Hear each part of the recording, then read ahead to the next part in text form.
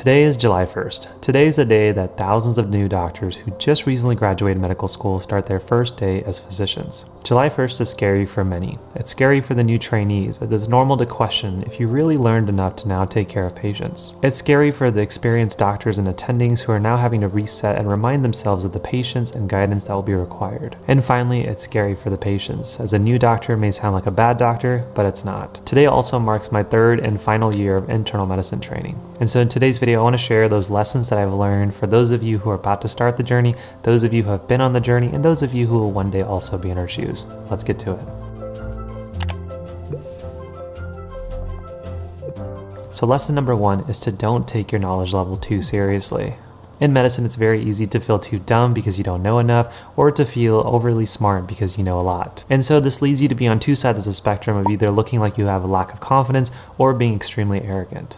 But in reality, neither approach is ideal, nor is it the right way to look at it. Instead, think of medicine like growing a garden. At first, you have nothing to show. You feel incompetent, but really you're just not experienced. But with time, as you experience patients, situations, cases, and through your own learning, your seeds of knowledge get planted from both medical school as well as residency, and they also finally begin to show signs of life. And you start to notice, maybe you do know something after all. But as you begin to water more and more of your seeds, you also at times begin to focus on some of those old topics. And so while some knowledge will grow, some knowledge will also decay and die if you don't give it attention. But remember that this is okay, because as you're watering more and more pieces of your knowledge, over time it's easier to acquire knowledge because you can use old pieces of information to better understand new things, as well as old things that you may have forgotten a little bit stronger. But with that experience, that knowledge you currently have will remain firm for a longer period of time. But that doesn't mean that you will always have that piece of knowledge, and it also doesn't mean that the things that you don't yet know won't possibly be something that you will one day in the future. It's an ever-evolving garden, and that's what makes learning medicine so beautiful. And so it's important to understand and embrace that as a brand new physician. Number two, your patients don't care a damn about your credentials. Your MCAT score, your Step 1 score, your Step 2 score, your evaluations, your GPAs, your patients do not care. The only thing your patient cares is your ability to help them. And remember that your degree from medical school, wherever they may have been, is simply permission to do just that, but it doesn't determine the excellence at which you provide that service. An Ivy League education doesn't guarantee you the skills to interact with the art that goes with patient care, which combines knowledge, critical thinking, listening, creativity, and rapport to be successful. And on the flip side, graduating from a lower tier medical school doesn't exclude you from having these qualities either. Just remember that yes, July 1st represents your first day as your life of a physician. Your achievements got you here, but don't hang on them to continue to move forward. Next, remember the importance of both pattern recognition and rapport. There's a difference between a great clinician, a caring person, and a great doctor. Great clinicians can combine their knowledge, their experience, patient complaints, lab values, vitals,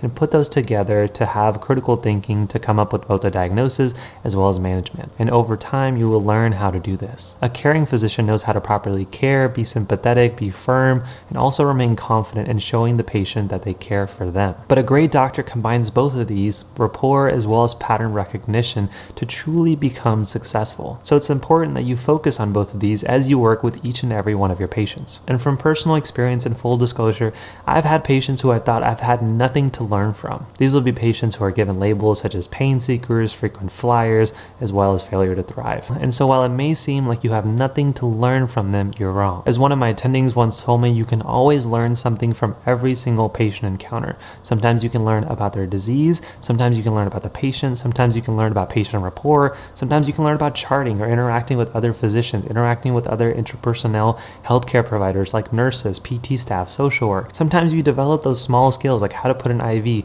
how to work the monitor, how to run the IV pump, or how to get a patient discharged and make sure that they can afford their medications. Little pieces of nuances that you never thought you would have to know as a doctor, but to truly become a great one, you do. And so remember that every patient is an opportunity for you to improve both your pattern recognition as well as your rapport with that individual patient. And so I urge you to stop looking at every patient like a simple math problem that you get bored of because you've seen so many times. Make their problem your problem, and every every patient will look like an opportunity that can also help you move forward. Next, it's important that you be aggressive with your self-care. Also, from personal experience, burnout is real and burnout will happen to some degree to every one of you that's watching this video. And so it's important to not act like a superhero and watch out for yourself. We all know that if a plane is ever crashing, the first thing that you're told to do is to put on your oxygen first before you help others around you. In residency and as a physician, it's important that you help yourself first, and so then you can properly help all your patients effectively. And so that means that you get your rest as much as you can. If that means you have to schedule days where you plan on getting more sleep to count for those days that you were shorted, do that. This also means that you make sure to move. Your job likely as a doctor is going to be much more mental than physical, but make sure you use your own body. Next, it's important to remember that you need to energize and energize correctly. Being a doctor often is an excuse for excessive caffeine, carb, and quick processed foods. But remember, garbage in, garbage out. Imagine how much more sharp and aware you could be if you could avoid those energy slumps from the decisions that you can easily avoid. And finally, focusing on some of those life skills that you will need but have been delayed because of your career choice as a physician,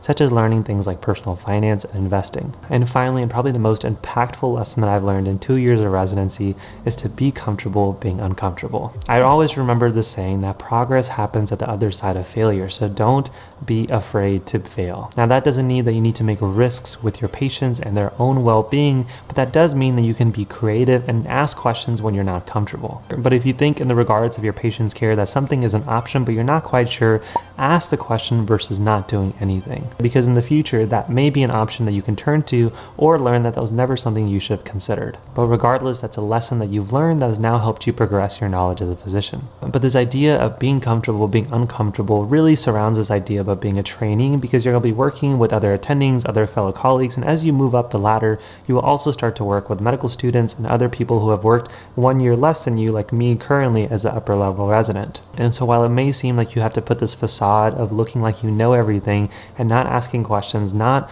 saying things in the fear of being wrong, understand that you are getting in the way of your own personal progress, and the people that you think that are paying attention to your wrong answers never even noticed in the first place. So be okay looking foolish in front of your team and your attendings to better understand something for the future, because again, it's an ever-evolving garden.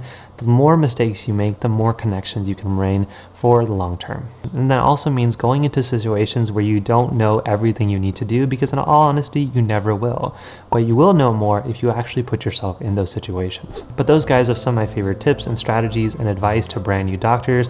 And I also want to say a big congrats to making it this far in your journey. This is a huge step. You worked your butt off and you deserve the recognition. But remember to truly make the most of your experience going forward. Remember some of the things that we talked about in this video and make the most of each and every patient encounter. And for those of you guys that may not be at this journey just quite yet, hold on to this video, save the link, put it somewhere, that way you can come back to it, understand the few things, because again, we learn more when we learn from the experiences of other people. I've made some of these mistakes that I've made in this video. I've made all of them actually.